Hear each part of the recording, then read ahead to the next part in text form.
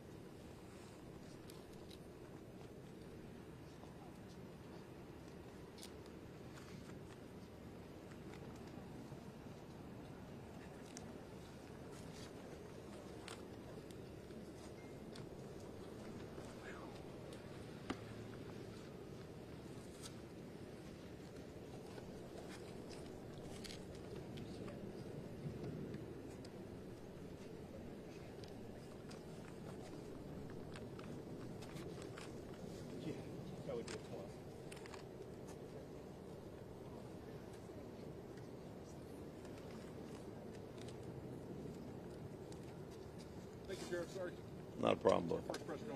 Hey. Good. It's my second. I did one yesterday.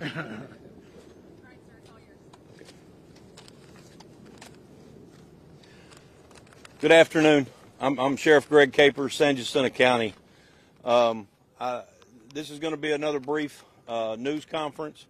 The first thing I want to get across is the fact that the governor of the state of Texas has offered $50,000 for the capture of this suspect. Multi-county Crime Stoppers, which includes Montgomery, San Jacinto, and Liberty counties, have thrown in $5,000 for a total of $55,000 so far for this suspect's arrest. Tonight is going to be the Texas Police Officers Memorial. We had a constable die in our county about a year ago, maybe a little over, and I was supposed to walk his wife, be her escort tonight. I have elected not to do that. I have called her. I have talked to her. She understands.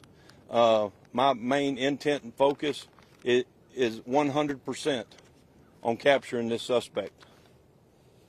The deputy's name was Neil Adams, and he was a constable for San Jacinto County in Precinct 1.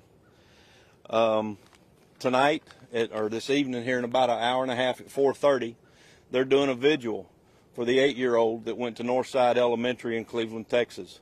Once again, I would love to be there, but I'm going to be here looking, searching for this suspect. My heart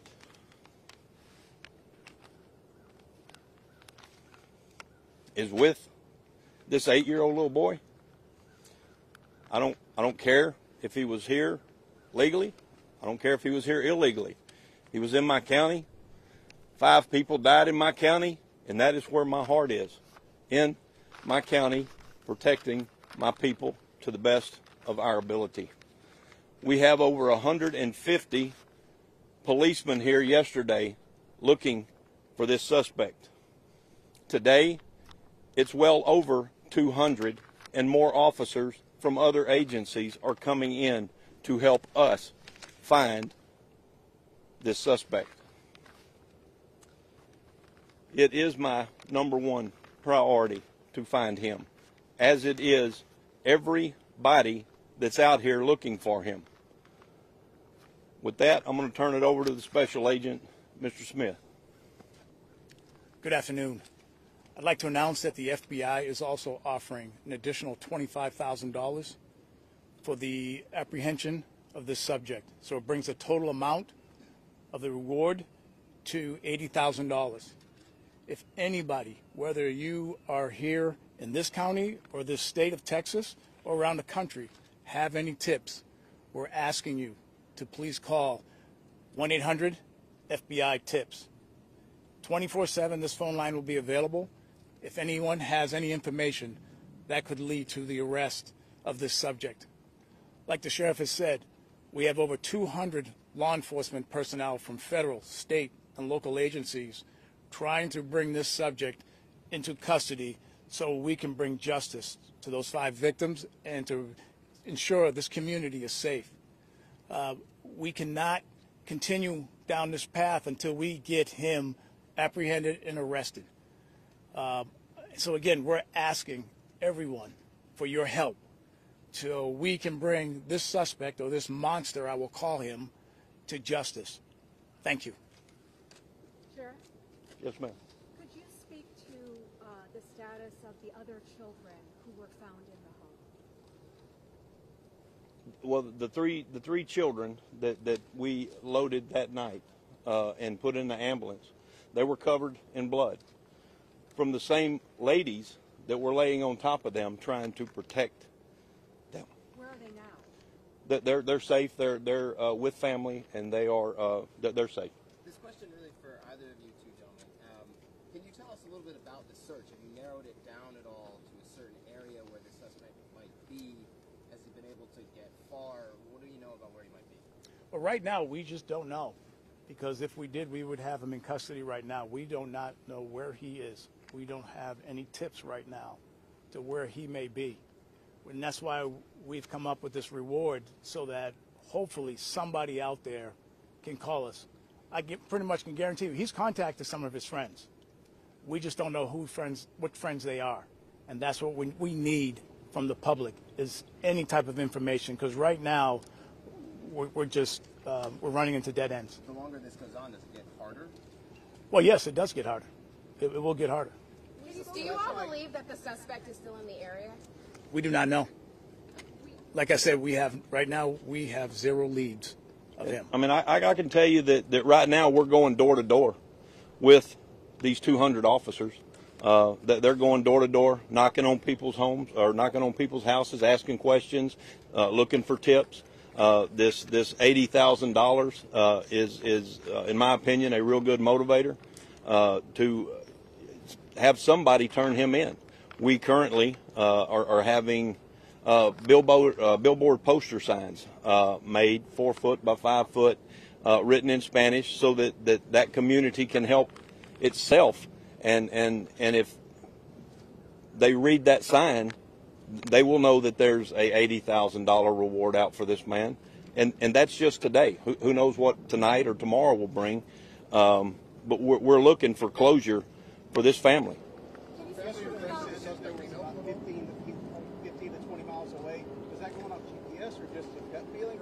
And what was the change to go door to door now versus when you told people that he was probably 15 to 20 miles away? Okay, I don't remember saying 15 to 20 miles away. I might have said 5, but we're not going to get into hashing that out. But we have been going door to door. We didn't have the personnel right at the get-go to do that. I have a very small county.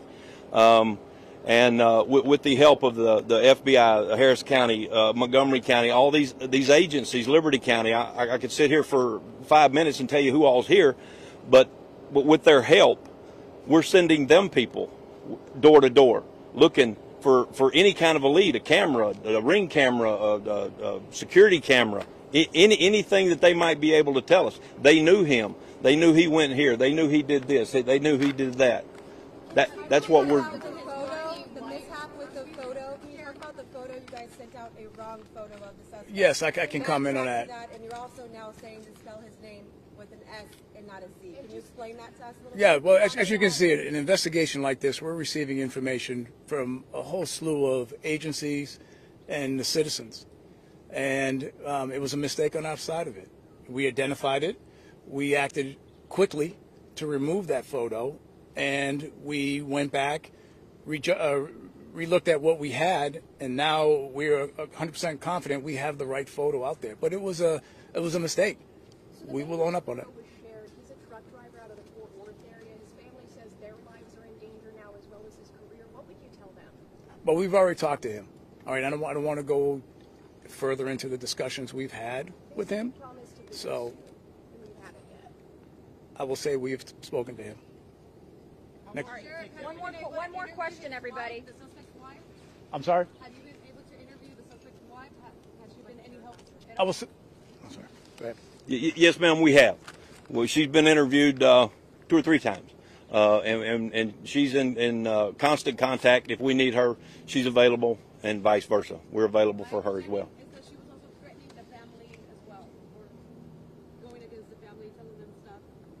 You can do anything on that? I'm unclear on what The you're. wife, that she was also telling them that it was their fault. That's news to me. All right. Thank you, everybody. Thank you. Thank you. Thanks, gentlemen. Can we come forward to stand, please? Yeah, sure. You want me here? Yeah.